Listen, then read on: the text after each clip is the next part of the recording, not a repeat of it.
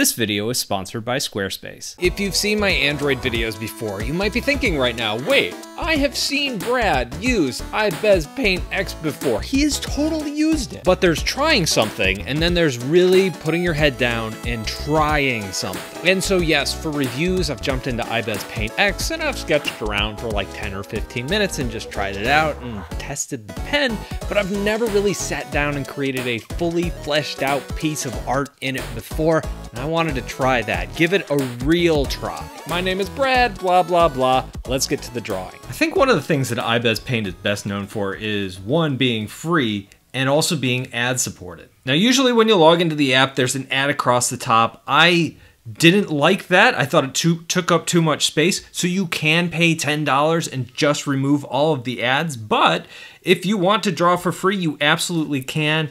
Most things are included. The one thing that isn't included are the brushes. So you'll tab open the brushes, and what you'll see is many of these will be locked for you. There'll be a little lock icon. But if you tap on a lock icon, you can watch an ad, and what it ends up doing is it unlocks that brush. Actually, it unlocks all of the brushes for like 16 hours or 18 hours, basically most of the day. Now, there are a lot of brushes in here that are free to use before you even get to that, but once you do get in here and start looking at it, there are so many brushes. In fact, so many it could be a little bit overwhelming at first. And most of these are pretty cool. Like, I'll grab my coarse pencil here and I'll use it, and you see it's got a nice texture to it. It's got a really good weight to it as I add pressure. I really like some of these brushes that they have in here. So this section is a section I am calling Things I Like. So you just saw me undo a bunch of stuff, and that is because this app has the same gestures that you see in a lot of iPad apps. Exactly like my favorite iPad app, Procreate, right? You can use 2 fingers to undo, you can pinch and zoom, you can pan around with 2 fingers. The other thing I really like is the brushes, which I mentioned before.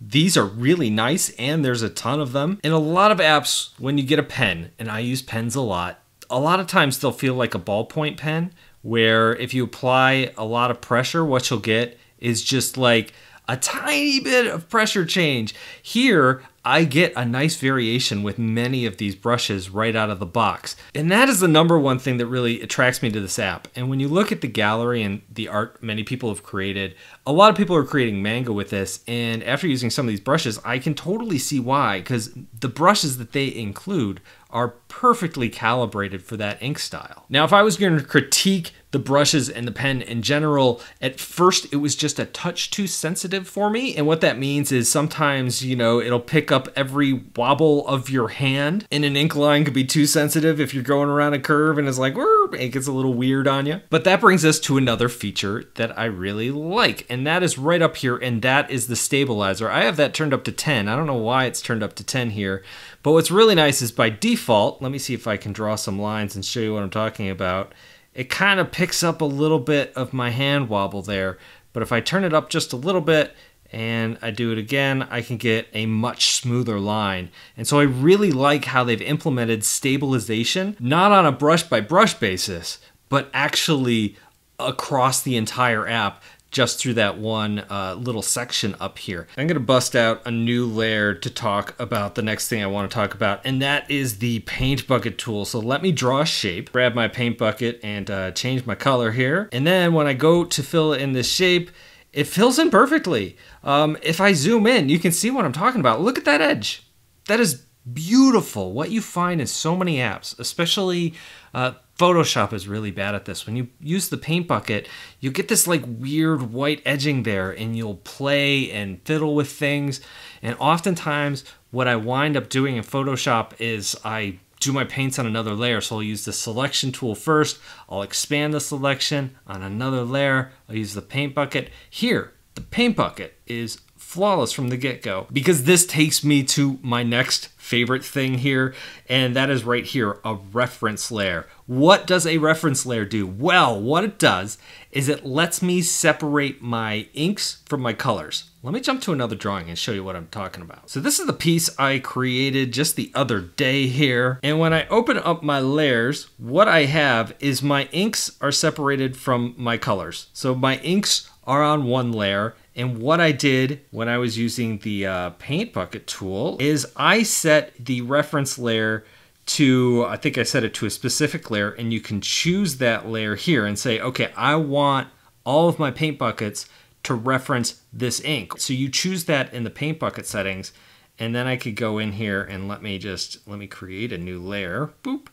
And then when I start painting, it's just going to fill in just where I want it to be. However, that is all on its own separate layer. Love that. There's some other stuff I didn't get to really play with too much. Let me pop this in here. I'm going to add a comic frame because they have this cool comic frame thing. And what it lets you do is it lets you, adjust some of the settings. I can change the horizontal and vertical shape of my comic. I can change the thickness of the borders. And now when that tool is on, I can draw my frame. So I could say, okay, I want a frame going across here. Maybe I have one going here. Maybe I put a frame here. And then we do a funky angled frame like that. So it's kind of cool. It's a really fast, easy way to add frames to your comics. Now, before I get to the next section, I do want to shout out to today's sponsor, Squarespace. You already know Squarespace can build you a great website, but they also give you all the tools you need to take your business to the next level. Start by checking out all of the insights available in their analytics. Learn where your site visits and sales are coming from, and analyze which channels are the most effective. Improve your website and build marketing strategy based on top keywords and the most popular products and content. Squarespace also provides SEO tools. Every Squarespace website and online store comes with a whole suite of integrated features and useful guides that help maximize prominence among search results. And of course, you can stand out in any inbox with Squarespace's email campaigns. Collect email subscribers and convert them into loyal customers. Start with an email template and customize it by applying your brand ingredients like the colors and your logo. Go to squarespace.com for a free trial, and when you're ready to launch, go to squarespace.com/BradColbo to save 10% on your first purchase of a website or domain. So I want to get to section 2 next. This is a section I call Things I Didn't Expect. First up, the transform options took me by surprise. When I go to the transform tool, it gives me a lot of things down here in the corner. I expected it to be its normal thing, like, okay, I can move it around, and it gets really detailed, like you can come in here and manually move it left and right. But what I didn't expect here is there's like, oh, there's a perspective transform. So if we want to do like the Star Wars crawl as a comic strip, I can totally do that. There's also a mesh form, which lets me deform this in different ways where I can grab different parts of the mesh and move things around. So if you want a really wonky comic strip, you can totally get that. I also think some of the symmetry tools they have are pretty cool too. Let me start by going up here into the corner, and we have a lot of stuff. First of all, there's this ruler tool, so I can set it up, and now it's gonna let me draw my lines as they align with the ruler.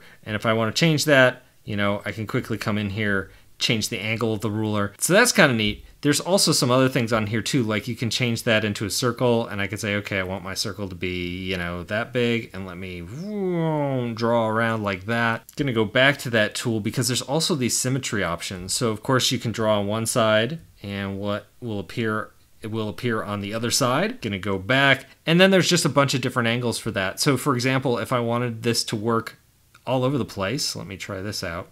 I could make some really cool spiral effects. All right, so for this next section, I want to call it Things I Didn't Like. And I want to preface this by saying all of this is nitpicking. Overall, I really like this app. Once I got rid of the ads, it felt much smoother to me, and I really enjoyed my time with it, mostly because the basic pens were really nice. Now, first up, they added in a recent update the ability to import PSD files. Those are native Photoshop files. Even though I updated the app, I still haven't been able to figure out how to import one of those. I still get an error thrown at me, which kind of takes me to my bigger issue with this app in general, which is I think the interface is more basic and confusing and less user-friendly than it really needs to be. For example, if I tap on an image, I'd think, oh, I double tap and I'd open it, but that's not really the case. I have to select edit after it's open to kind of go to the next point. Or I'd expect I could just double tap it and open it. So there's just little things like that seem to pop up all the time that make it just a little bit harder to use. Many of these things you do get used to over time. Now, the other thing that I noticed and kind of overwhelmed me, I guess, as I was using this, were the number of brushes. Now, I talked about how many there are, and at first, my impression was, wow, that's great. I have all of these brushes now that I've paid for this app, right? Who doesn't want more?